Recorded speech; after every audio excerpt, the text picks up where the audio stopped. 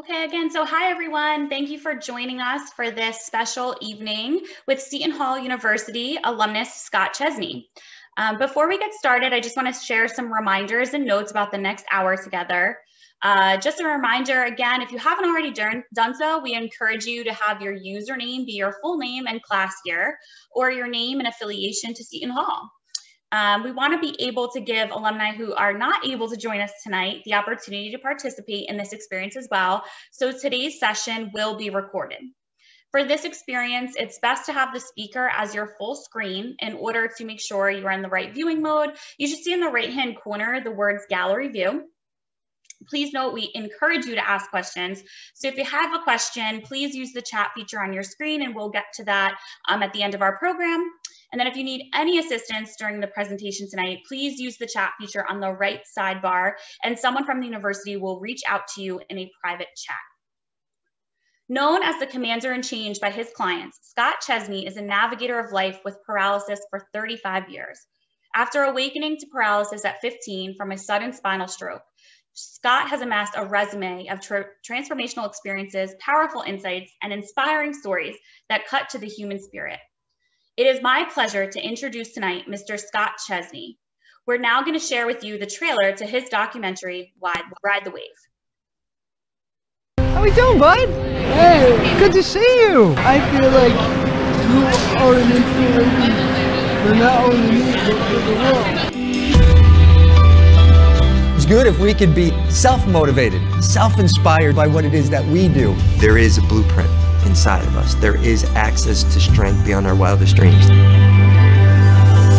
Scott was my dream for what I couldn't accomplish in sports. I knew he had every ability to. Scott was the real deal, you know, he was the quarterback of the football team, the shortstop and pitcher on the baseball team. You could see he was going to be a very good athlete, December 28th, 1985, I remember waking up and just having a numb big toe. And then that numbness went up one leg, went up a second leg, and left me paralyzed. And they diagnosed it as foie à la janine. I had to wake up that way. He went to bed. Scott went to bed. It was clear that he had some gifts, the gift of communication, the gift of inspiration. He's using whatever tools he's been given to influence our society in a positive way. Nothing's impossible for him. Like, he can always do what he wants. Just keep on believing. That's what he says every day. There's a little peak out front and one further south that way. So we're trying to stay in this little general area right here. He wants to do the para surf world games next year, and it's my job to get him ready for it. I think Scott can win it. That's Scott, and that's how I identify him. Like, the ocean is Scott. That's his happy place. I can't change what happened on December 28th, 1985. I can't. The best thing that I can do is move forward.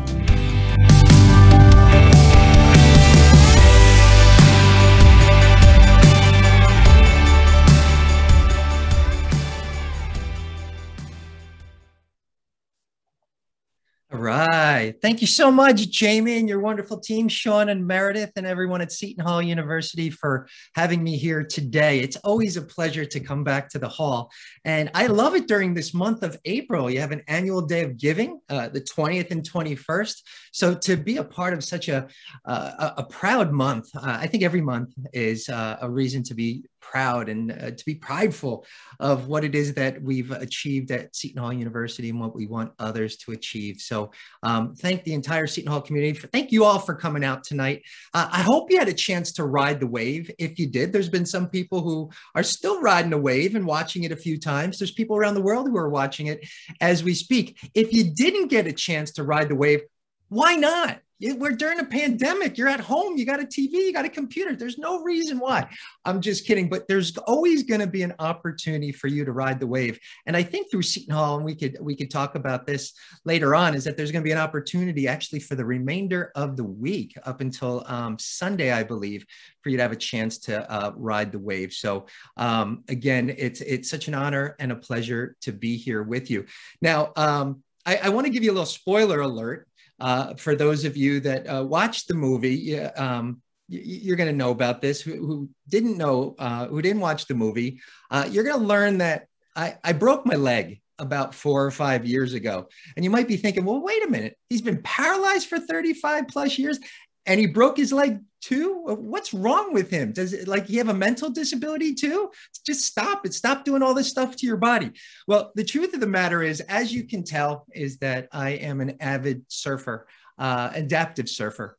And about 4 or 5 years ago is that I went out there in Bradley Beach, New Jersey. So I'm hoping we have a lot of Jersey folks on. I'm sure we have alumni on here. I have friends and people I've invited, whoever's on here. We all have a connection to Seton Hall, but I'm hoping that we all have a connection too, in some way, to the ocean. And for me, it's the Jersey Shore. And I will tell you this is that, so 5 years ago, it was the day before Father's Day. And the ocean was still very cold. My team loved to take me out there. And I remember on this day having a thick wetsuit on, and the waves were a little choppy. So we weren't quite sure how we were going to do, but we said, let's go out there and give it a shot. I got on that first wave and I'm riding it. And all of a sudden it was overtaken by another wave because it was choppy. And I remember it taking me off my board. So I wiped out, which had happened before. But on this time, and if you've ever been in the ocean, maybe you've experienced this as a little kid or as an adult, in which you almost felt like you were in a washing machine or a dryer, in which you went head over heels, and you kind of like maybe in this much water, but you just don't know which way is up. And so that happened to me, but unfortunately it happened 2 or 3 times with my head and my legs going up and down 3 times. And so what would happen is that I would come to the surface and I'm able to float on my back and I'm able to swim and my legs float and rise to the top. But on this day, when I went to bring my legs and gather them, I saw that my right leg was at an angle it had never been before. I would find out hours later that I broke my femur, the biggest bone in your body, in 6 different spots. And so they carried me out gently. They put me in this beach chair right as the surf was going to come up. My leg was out straight, but I was just holding it. And they said, Scott, my team around me, 8, 9 guys, they said, Scott, what do you want to do? Now, we can get a helicopter to come in here and pick you up. We can get an ambulance. What do you want to do? I said, guys, I just need a moment. And I just remember my head being down and trying to hold my leg straight, but something was calling me to pick my head up. And I remember lifting my head up and looking out into the ocean and seeing a beautiful wave form, unlike any other wave I'd seen before. And then another wave beyond that was forming, and then another wave beyond that. And while I was angry, I was sad, probably in some kind of shock, is that I had that moment of peace. And this moment of peace basically said, there's another wave that's going to be waiting for you when this is healed. There's actually another wave after that. And while I'm talking about the ocean now, it was so crystal clear that it had to do so much more than just the ocean. It has to do with life. So tonight, I want to talk to you about these challenging times we're experiencing. I want to talk to you about resilience. I want to talk to you about that next wave that's absolutely waiting for you right now. Because I say, you know what, each and every day provides us with another moment to say, this is going to be the first day of my life. And why? Because I so choose. So I had that moment of peace. And I realized that in any type of adversity, it doesn't take away from the pain. Great quote says, pain is inevitable, suffering is optional. I hate saying that because I know that bothers a lot of people, but we do have a choice. And we do have a choice as to how we want to manage these turbulent times. I love to think of these turbulent times. Now, some of you may have experienced a hurricane before. If not, you probably studied it in school, maybe at the great school of Seton Hall University. But if you've ever witnessed a hurricane before, you have like obviously all this rain, all this wind that's going on, all this turbulence. But inside, and even if you're like a Jim Cantori fan and watching the Weather Channel, you'll know that there's an eye of the storm. And in that eye of the storm is that there's a peacefulness. There's a tranquility. You don't even realize that there's a storm around you. And I'm letting you know is that we have, again, not the weather, not waves, but our lives are like that as well. So I'm not saying that we're going to get rid of these turbulent times that are going on around us. It's going to rain. It's going to shower. It's going to be full of gale force winds. But I'm letting you know that there's always that place that you could come to, that place within, that place that's home where we feel grounded. And we can ground ourselves We can put ourselves back in the moment. We can do what we need to do to care for ourselves so that we can better navigate. So we can go out there if we need to hit the gas and accelerate a little bit more. If we need to hit that pause button and just observe what's going on, we have the ability to do this. So a lot of what I've always talked about over the years, but I'm realizing more than ever, is that the more that you get to know yourself, the more that you care for yourself, the more that you can understand and care for others. Now, I'm going to have some people on this call because I always have those people and say, what is he talking about? Where's my leave button? I got to get off this Zoom call. Like, doing for himself, how selfish could this guy be? Now, folks, when you do for yourself at the exclusion of other people, I'm in full agreement with you. That is selfishness. That's not what I'm talking about. I'm talking about caring for yourself, getting to know yourself so well that you get to know others and can do even more for other people. That's self-respect. I'll even take it one step further because I've experienced the bliss of self-love as well. And that's the journey. That's never, it's not like, wow, I've arrived at this place. No, you'll arrive at that place, but you'll realize is that there's so much growth. And rather than saying, I have to learn more, you'll be in a place of saying, what's next? What do I uncover next? You're telling me there's an opportunity for more growth? And I'm going to say, yeah, absolutely. So it's appreciating where you are. And tonight's all about gratitude as well. But it's realizing that there's always another level. I'm finding a lot of people, and understandably so, who are so stressed out right now, who are so full of tension, and understandably so. But I realize is that where all that stress and tension is building up is that they're not caring for themselves. So I will find, and I'll give you an example in a moment, I'm finding people who love doing for other people, who are servants to other people, who are basically dedicating their lives to other people, who are burned out and stressed. You might say, well, what's missing? Folks, they're not caring for themselves. They're the last person. If I have time at the end of the day, maybe, just maybe I'll take care of myself. And I'm letting you know, while that's admirable and heroic, it's almost like when you get on an airplane. And I know it's been a while since many people have been on an airplane. But if you remember when you're given those procedures in case of an emergency, is that they don't say give that oxygen to that cute little kid who's sitting next to you first. No, they're not even saying give it to that elderly person on the other side of you. They say give it to yourself first, so then you can give it to other people. Now, if you're still in doubt and disbelief about this, because I love this, I love a good challenge. And if you're out there saying, nah, I'm still not buying this, I have an example for you. See, I'm one of those people that when I hear about success, when I hear about happiness, when I hear about people really taking care of others, yet having so much energy still at the end of each day, then I want to study them. Then I want to learn from them. Because it's not just me in this world. It's about all of us. And I try to take away those messages from those people.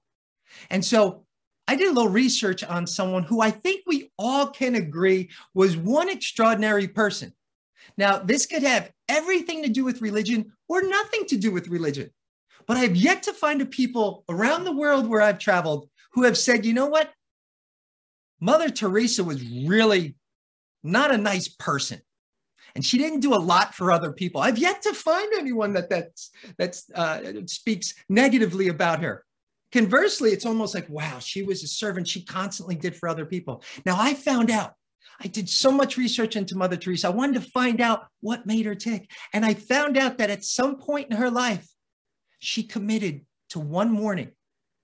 She committed each and every morning, 1 hour, in which she said, wow, this is my time to pray. This is my time to pray by myself. It's my time to talk to God. 1 hour by yourself each and every day before the day came, before this huge agenda started, in which she would help countless people. And then when I found out on the other side of the day, before her head hit the pillow, she would spend 1 hour in silence. She said, this is my meditation time. This is my time to listen to God.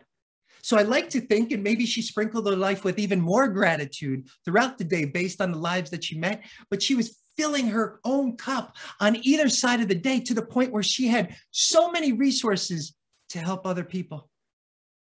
So many resources to help other people. So folks, more than anything tonight, I want you to really examine your own lives and realizing, you know what, a great life, be an appreciation for where you are, but know that great life can get even greater. If you're in a place of, you know what, it's the status quo, and I'm just kind of going through the motions right now, I appreciate your honesty. But through this power to choose that I'm going to talk about in a minute comes the power to change. You can say, I don't want to be stagnant anymore. I don't want to just be coasting. I don't want a good life. I want a great life. And then there's going to be some people who are absolutely struggling right now. And my heart goes out to you. But I also say to you, with the power to choose comes the power to change. And why not make it now? Love acronyms. Now, no other way. And you might be in that place right now that, you know, I can't continue with my life this way. It's just draining my energy. My happiness is out the window, whatever it may be. Today could be the first day of your life for one reason and one reason only, because you so choose. So I want to give you some simple tips, some simple things that you can do starting today that I personally want to guarantee you. You guys can all find me. You can call Jamie. You can find me wherever you want if this stuff doesn't work, but I'm letting you know this really works. Now, I just mentioned before how I really want you to start today, and that's with gratitude. That's before you get out of that bed. That's when your eyes first open. That's when that mind of yours starts going to an agenda. And I want to let you know, before you go up here, go into your heart. The mind thinks, the heart knows. I want you to go into your knowingness. And I want you to flood your life real quick with gratitude. What are you grateful for in that moment? How about the gift of life? You're awake. I believe you're still alive. How about that house that you have? How about those simple things around you? How about the opportunity to go in a different direction in my personal life? Go in a different direction, maybe in my professional life. So flood your life. And I say flood, my lucky number is 12. I love to begin the day with 12 things for which I am grateful. And then after that, I shift into attitude mode. See, I believe that, you know what?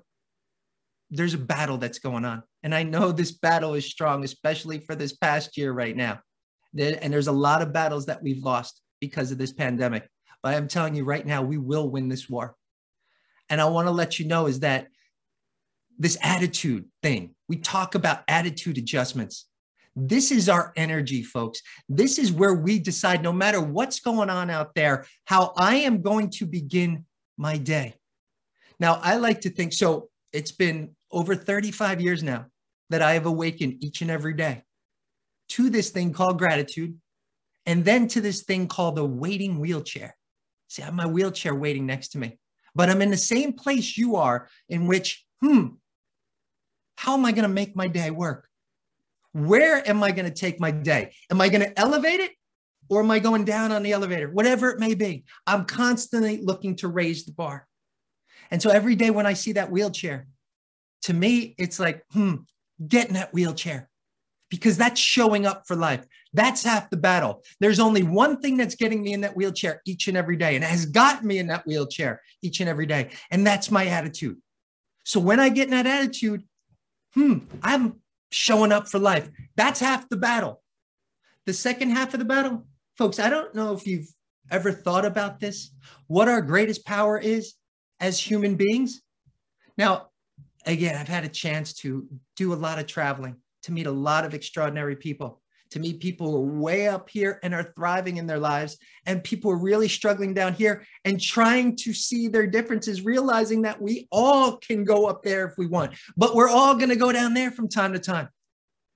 And so in my research, in my studying other people, in talking to other people, I realized that everything funnels down to this power to choose, ladies and gentlemen. Our power to choose, even what type of attitude you're going to have. That is your choice. Now, for those of you that might be in question of that, I lean towards another favorite quote of mine from the late Maya Angelou, who was a great humanitarian, great poet, great author, great speaker, dynamic human being. She says, if you don't like something, change it. If you can't change it, change your attitude, don't complain. So I love that. So even if you're in a place of wondering, you know what, well, I just don't feel that I have this power to choose right now.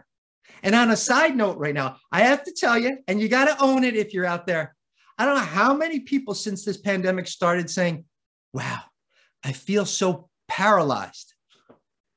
Really? Really? Let me share with you what paralysis is, folks, and everything. And I can't even talk so much about it because I got friends who don't have the use of their hands or use of their arms. But paralysis? Really? Paralyzed? And I say that in laughter. I can understand with all the confinement and all the things that have changed and all the limitations that have been placed on us. And that's why I feel like in many ways that living with a disability, and I've talked to my extended brothers and sisters with mobility disabilities, and we kind of get that same little smile on our face. It's almost like our disabilities have prepared us for this pandemic because we're used to living with less. We're used to pivoting and navigating differently. We're used to having like, to shift directions and go in that direction rather than that one. We've gotten used to that in a way. So this power to choose, I believe that everything boils down to that. And if you arrive at that point where you don't feel you have your power to choose, how can I elevate my attitude to look at this differently? Now, folks, we talked about gratitude before. You could give me such a long list of all the negative things that are associated. And I'm just focusing on this pandemic, but we could talk about any type of adversity.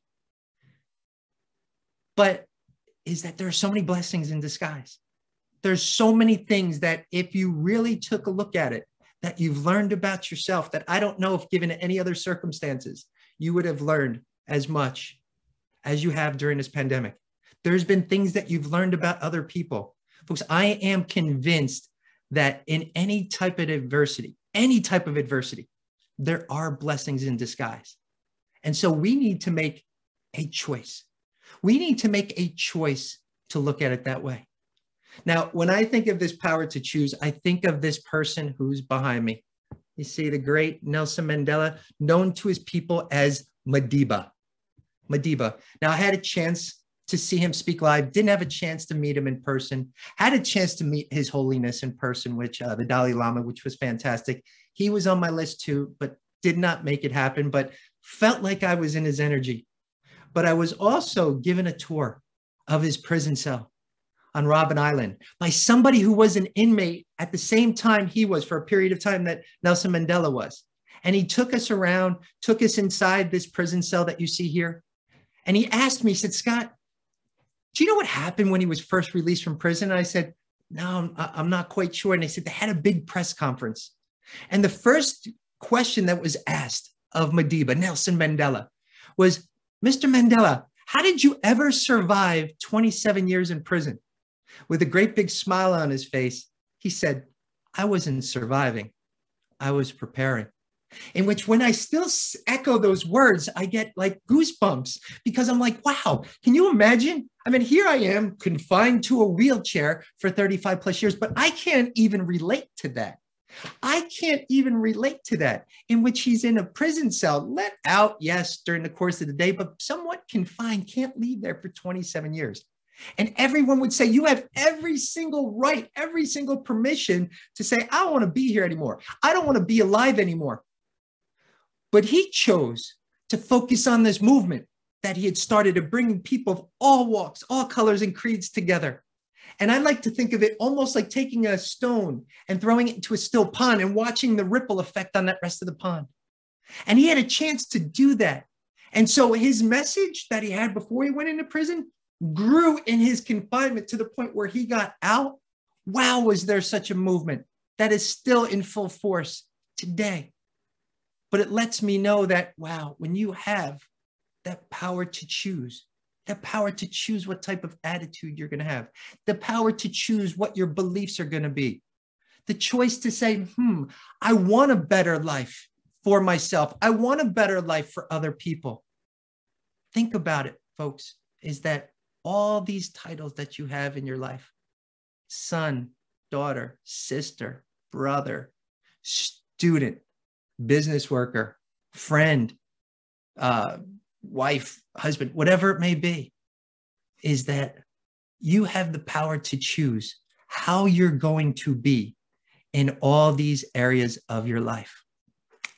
Now, I will tell you this, is that when I think of power to choose as well, I think of an old story. And I had to bring one of my stories from Seton Hall University back into the fold.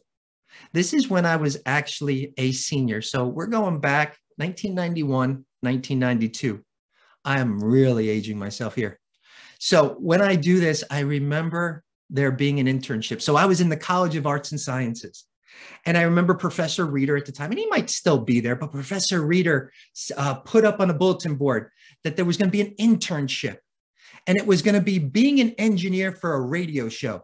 Now, I actually worked at WSOU Pirate Radio. I was assistant sports director, got used to the music, didn't love the music, but grew to love the music. But there was an opportunity outside of WSOU, somewhere nearby in South Orange, New Jersey, to engineer a show. And I was like, wow, this is great. So I approached Professor Reeder, actually ripped it off the board so no one else could see it. And I brought it into his, and put it right on his desk. I said, Professor Reeder, I want to go for this. And he looked at me, he said, Scott, I would love to kind of like offer this up to you, but I don't think it's going to work. And I said, why? And he said, Scott, this is at a house nearby in South Orange. And you know the way the architecture is in South Orange. You have all these steps and then a little platform, and then you go inside the house, and then there are more steps when you get inside. Much older homes than they are today. And I said, I'm game if you are. Let's go. So he set up an appointment. I said, do not tell this person. Her name is Adrienne Bird. She was actually a television, a radio show host for WABC Radio. And she said, I said, don't tell her when you call, just say, listen, I have someone who's interested in the position. He came with me, and all of a sudden we got to the house, and there were 4 or 5 stairs going up to the landing just to get to the front door. And he said, Scott, I told you. And I said, sit back. So I remember transferring with my arms and my hands onto the first step and pushing myself up to the top step, and then leaning down and bringing my wheelchair up each step, putting it on there, and with my arms in my hands, transferring up and into that wheelchair. Rang the doorbell. Adrienne Berg came, and she said, hello. And I said, hello, Ms. Berg, I'm Scott Chesney. I'm here for the internship. She said, how did you get up here? I was like, my arms and my hands. I just brought my chair up. And Professor Reeder's down at the bottom of the stairs going like this and nodding his head. She's like, are you serious? I was like, yeah. She looked at Professor Reeder and she said, I don't need to interview anybody else. I want him.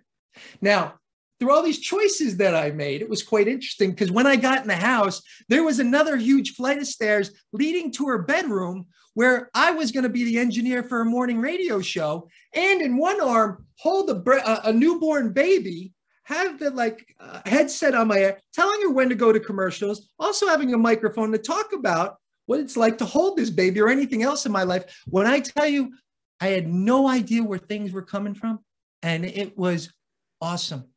And why I share that is because it's lined, the story is lined with challenge after challenge after challenge. And I don't know how you look at challenges, but I'm one of those people that you put a challenge in front of me, I'm just not like, another one? How am I going to navigate through this? No, I'm not like that. You know what I'm more concerned about? What's waiting for me on the other side of this challenge? Because whatever it is, I'm going around you, I'm going under you, I'm going over you. And if I'm strong enough, I'm going through you. There is nothing that's going to prevent me and getting what I want. And if there is, happens to be something. Now, not everything happens, folks. Not all of my goals and dreams have come true. But I will tell you this, those that have not, it's not from my lack of effort. It's not on anyone else's terms. It's not saying, you know what, Scott, you can't do this. Just keep telling me I can't do something. I'm going to do it just to spite you. I may arrive at that place on my own, but that's where I need to arrive. That's where you need to arrive. Folks, there's a lot of people who mean well and are going to tell you things that you're not capable of doing, things that you absolutely can't get done. But I am going to tell you this, is that I was told that I'd never be able to father my own children, something that was more important to me than walking again. I was told that I had a 2% chance, and the longer that I was paralyzed and in a wheelchair. And I won't get into the story, but through a lot of traveling, a lot of soul searching, tapping into, making the choice to tap into this power of belief, I found that this was more important to me than walking again. I'd be blessed if I could adopt a child. It's still something my wife and I talk about doing, but I wanted to have my own child. And so I kept digging deeper and realizing that this is what I want. I got home and I was retested, and I was told I had a 55% chance of fathering my own children. And a doc looked at me and goes, "What have you been doing?" And so he goes, "You've just defied research." That's a method of the mind, folks. I'm not a statistic. You've just defied logic. What's logic, especially in this world today? He said, "What have you been doing?" I tapped the center of my chest and I said, "Doc, there's something that's unquantifiable and something that cannot be measured. And it doesn't exist within some of us. It exists within all of us. And that's the power of belief."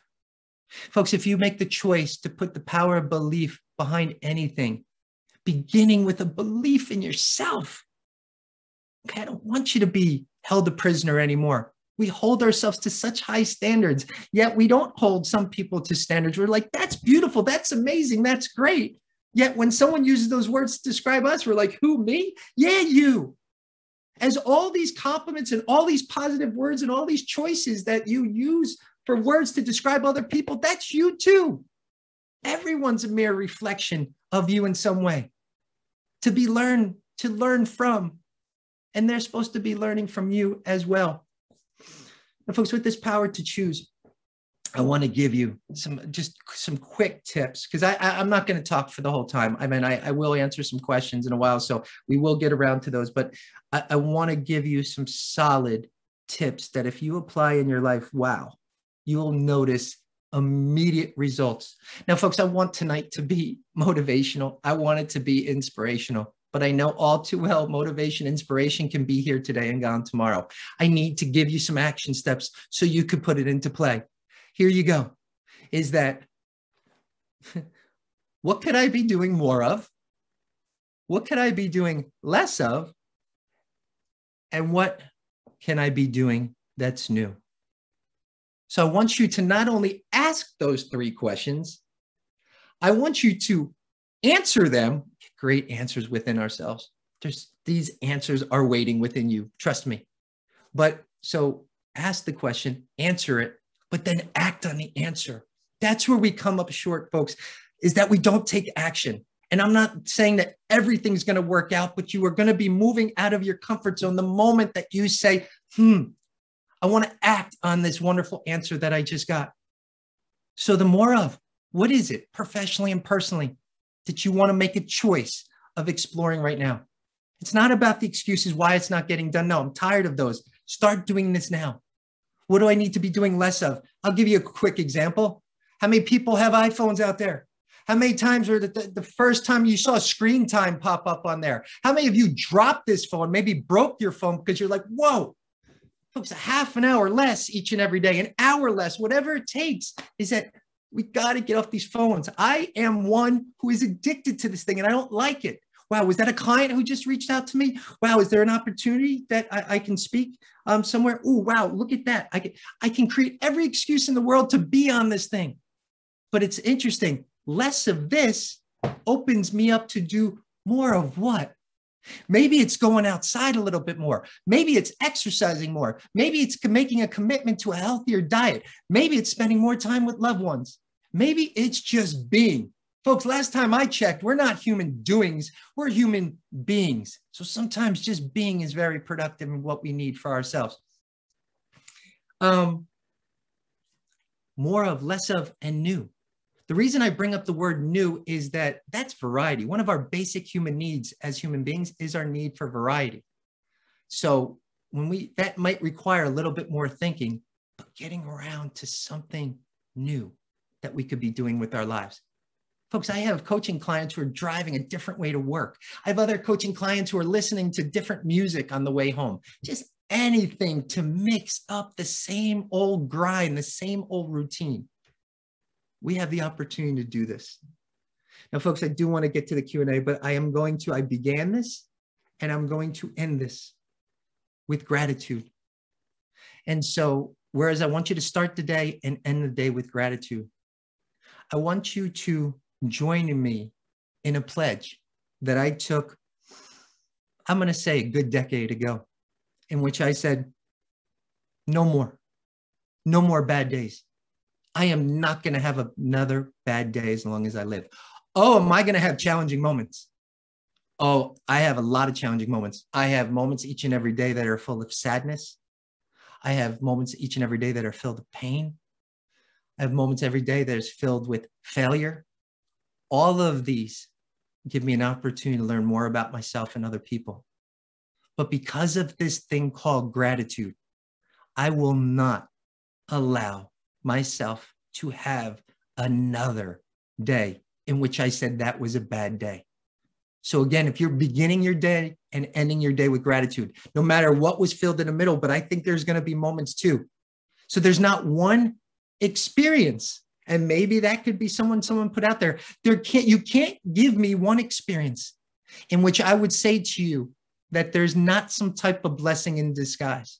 There's not something. See, I believe that every single choice, every single experience, every single failure, every single success, every single pleasurable experience, every single painful experience, all of those have led me up to this moment in which I'm sharing with you, doing what I love. So for me, there's a part of me that says any other choice, any other experience, any other event that may have evolved in my life, I might not be here today sharing with you what it is that I love. So again, it's not that straight line that says, wow, this has just been a beautiful trajectory. I think I said that right. No, it's a zigzag line. It's like a little kid scribbling on a piece of paper, my life. And your life is the same. And the thing is that no one's life is ever going to look the same as yours. But the bottom line is, it's a beautiful line. And it's wonderful. And I do believe that through different choices, we can make that go up a little bit more. We can make that go up a little bit more. So folks, I'm extremely grateful for being with you tonight. One last thing before I do open up to the Q&A. I'm finding this all too much with my audiences, with my coaching clients, and in my own life, is that I need to be in the moment more. I need to be in the moment more.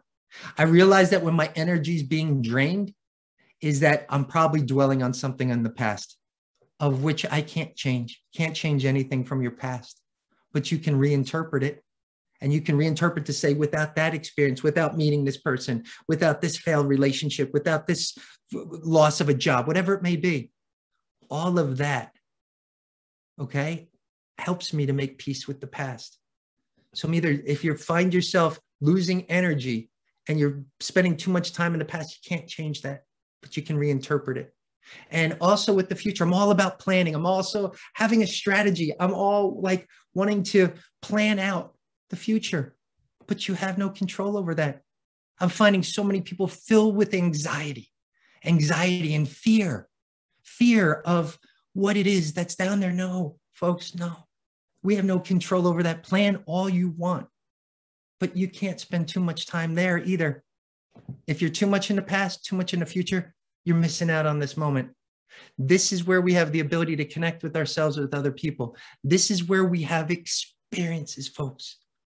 And I'm hoping, just hoping tonight that this was an experience that we had, that on some level, you're going to replay in that beautiful mind of yours, but more importantly, this beautiful heart of yours. And hopefully it's going to change your life for the better. So with that being said, I think what we're going to do, whether it be in the chats, right? Jamie, we're going to open it up to some questions, and there might be some already. Yeah, so we do have one. So Meredith asked, at the age of 15, you woke up and had your life going in one direction. So then how long did it take for you to change your mindset to be where you're at now with everything? It's a wonderful question. And I know that there's these stages of grief that people talk about. And I do believe in all those stages, but the thing is that not necessarily do they go in that order, or they go in a certain period of time. So you would think that a 15-year-old kid whose life was all about movement is that I got sad, I got angry, I got depressed. No, that all hit me about 12 years later. And you're like, wait a minute, I don't understand. See, folks, what I've done. So in that moment, I thought I was sick. See, I didn't have an accident. I didn't have an injury. I didn't have any kind of trauma. So I thought like, okay, this is a lot of awesome attention that I'm getting right now, getting a lot of meals, getting a lot of people visiting me, getting autographs from celebrities around the world. This isn't too bad. But I realized is that whatever we don't deal with is that we put in this imaginary backpack behind us, and it's going to weigh us down. And there's never a wrong time to go into that backpack.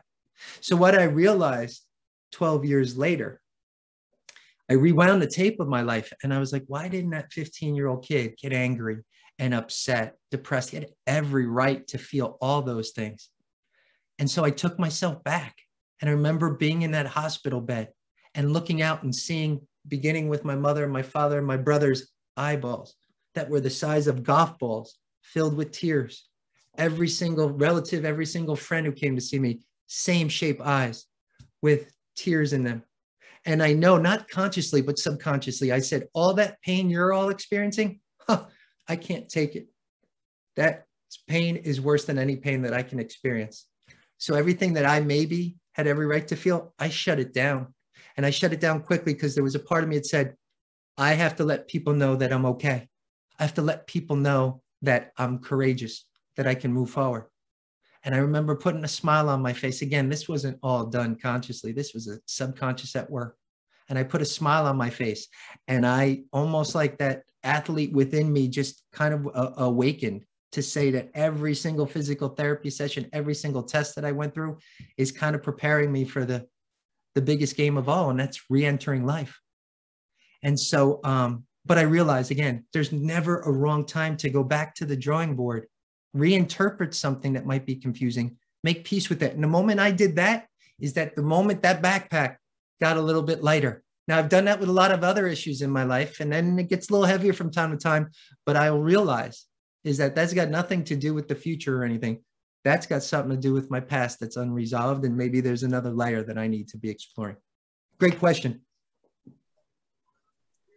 Great. So Rich asked, what are some of the most powerful lessons you have learned in the recent past that you didn't know in the early stages of your paralysis? Wow. Some of the, I'm realizing more, and it's probably one of the biggest issues for me is that still layers and layers of like making peace with my body, with my paralyzed body. Again, you got to remember, I was 15 years old, a 15-year-old kid getting ready to step into his manhood. And like, whatever the case was, like that never happened. And there's still a part of me. And I don't know who said it. There's a great quote. It said, why not love your body? You've been sleeping with it your whole life. I don't know if I could say that in a Catholic university. I've said worse at Seton Hall, but there's so many more layers of love for myself in general, but love for my body that I need to be at a place and realize that, you know what, I want to get to a place of an unconditional love. And while it doesn't respond to my every command, and it hasn't for 35 years, this is still my body, beaten and bruised in many ways. But you know what? It still gets me, with the help of a wheelchair, from all the amazing experiences I've had in my life. So that's what I need to go to another layer of making peace with. That's great. So Rich also asked, if you meditate, can you share some of the ways you feel this can benefit all of us? Yeah. Well, meditation, let me just, I'm taking myself back to Seton Hall right now. So back in the 90s and everything, if you asked me as a college kid to meditate, I would have pointed to the door and I would have said, get out. I would have thought that there was somebody probably dressed in like an orange jumpsuit like this who was sitting on top of a mountain in India going, Om, and I wanted nothing to do with it. I realize now those things that I am so resistant to, even trying, and I don't mean things that like are unhealthy for you. I'm not talking about that. But meditation was on that list of something that I had put off for the longest time. And then I just surrendered and I at least tried it. And I'll never forget, I was actually in La Jolla, California when I first learned how to meditate. And with he's a great author and a great doctor as well. Dr. Deepak Chopra taught me how to meditate. And so I'd gotten out of my chair, I'm laying on the ground. He had me do a certain mantra. I'm taking some deep breaths and going into a meditation. And all of a sudden, like, I'm doing this. And then in the next moment, I thought it was the next moment, I feel a little like tug at my shoulder. And I'm hearing, Scott, wake up. And I like shook my head. It was an hour and a half later. We were supposed to be doing a 20-minute meditation. I fell asleep for an hour and a half and I was like, oh, Dr. Chopra, I am so sorry. I was like, oh, all your time and effort. And he said, Scott, first rule, never judge a meditation. You were supposed to be sleeping. You needed sleep more than you were supposed to be meditating. He said, if 2 weeks from now after training, you're still sleeping more than meditate, then we have a problem. But I will tell you, and there isn't even a close number two, is that when I need to disconnect from this wonderful world, when I need to recharge my battery, when I need to distance myself from these constant thoughts that are coming in at all angles, there is no close number two that helps me like meditation. So if you're one of those people who are just like, I hear so many people these days, I can't. Honestly, yeah, you haven't tried, and you might be trying too hard, almost like Dr. Chopra would say. But I'm telling you, give it a different chance. Give it a chance. There's so many different types of meditation. And if it's something that allows you to relax, see, that's the thing about meditation, I think, that scares people too. And in no judgment of other people, but it's not like a movement or an activity. It's something where you're kind of like stillness and silence. Like, no, people are like, that's not productive. Whereas my whole life before meditation was the polar opposite. It was movement and it was speaking. And while I still do a lot of speaking and I still do a lot of movement, I realized that those do so much better because I've embraced their polar opposites in stillness and silence.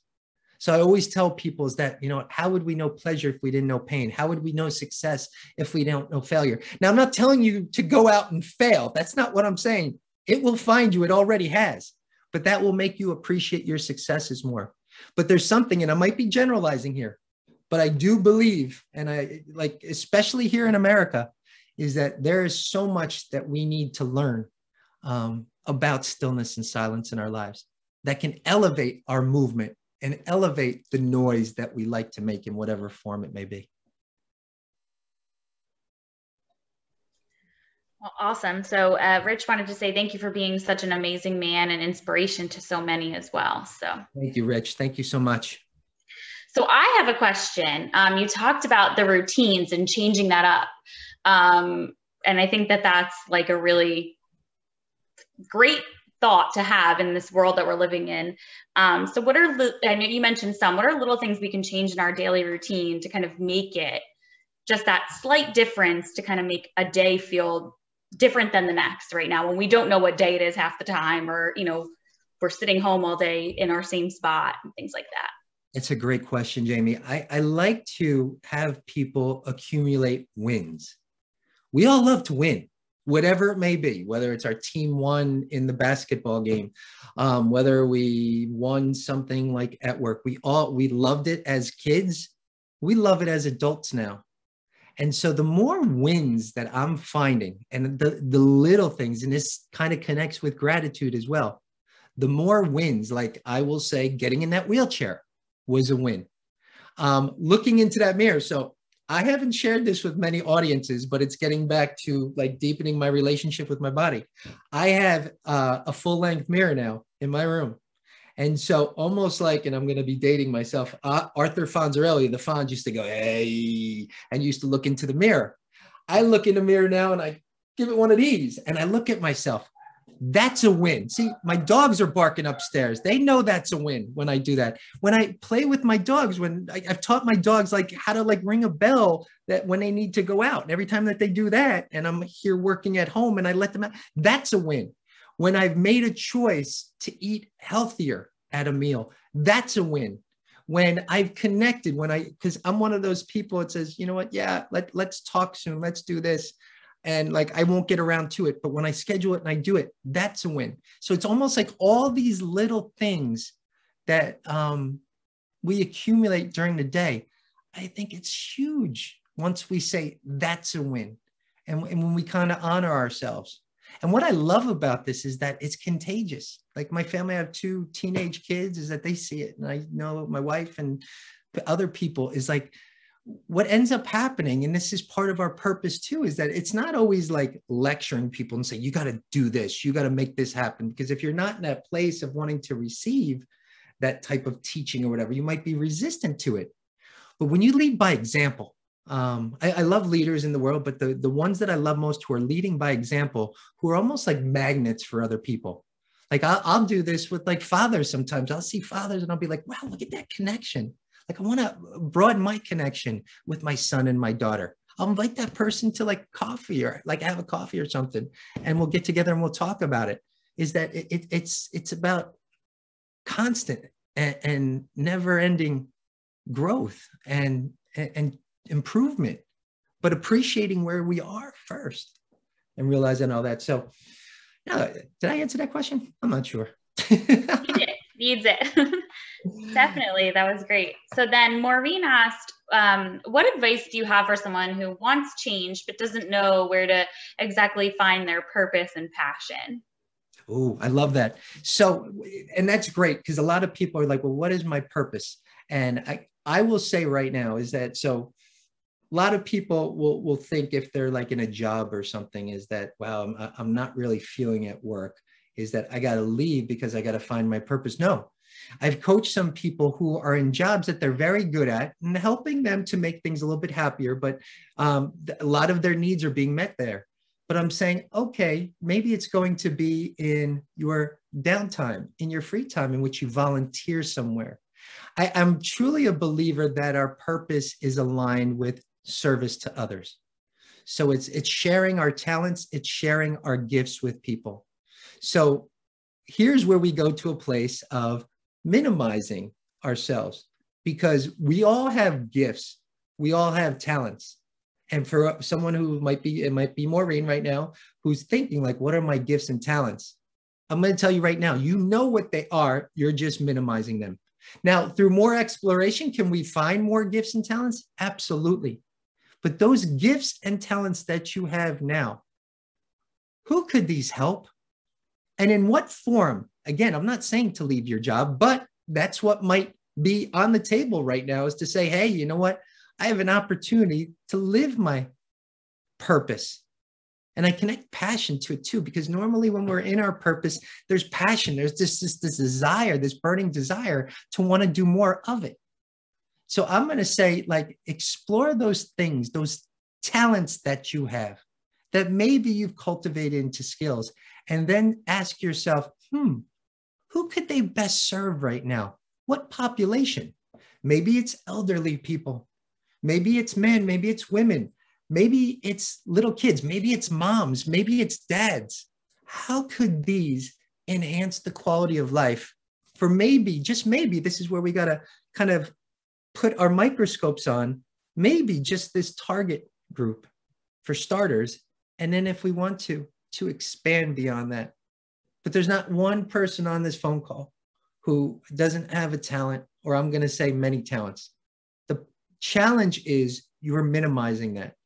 And I'll say it again, is that how easy is it for us to notice talent in another person? Like, wow, that was an amazing piano piece you just played. And even the way someone looks, you are so handsome, or you are gorgeous, or, oh my, you're brilliant.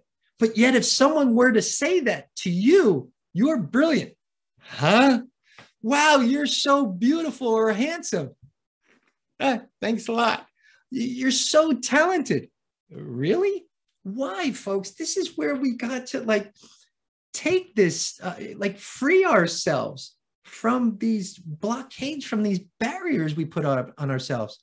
Because I'm saying for all that greatness, all that wonderfulness, all that you see in another person, start to turn yourself on to that, because you deserve every single part of that. It's not something that needs to be achieved. Right now, for doing this thing called being a human being, is that you are deserving of living your life to the fullest, with purpose, with passion, and everything else.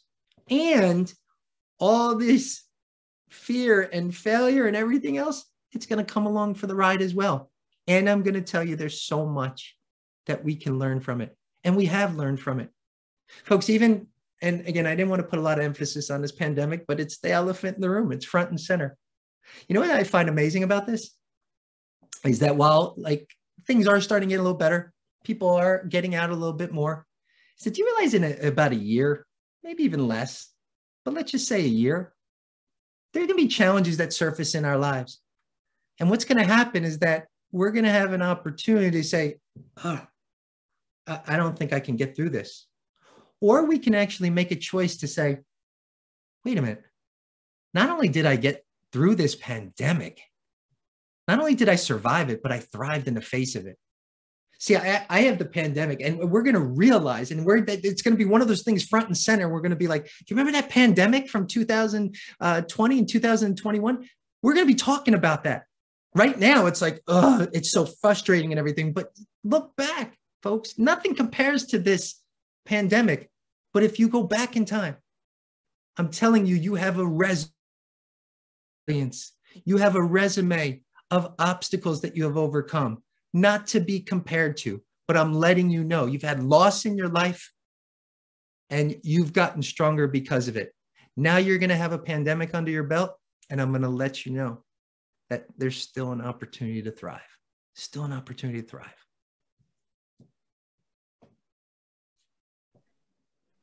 Right.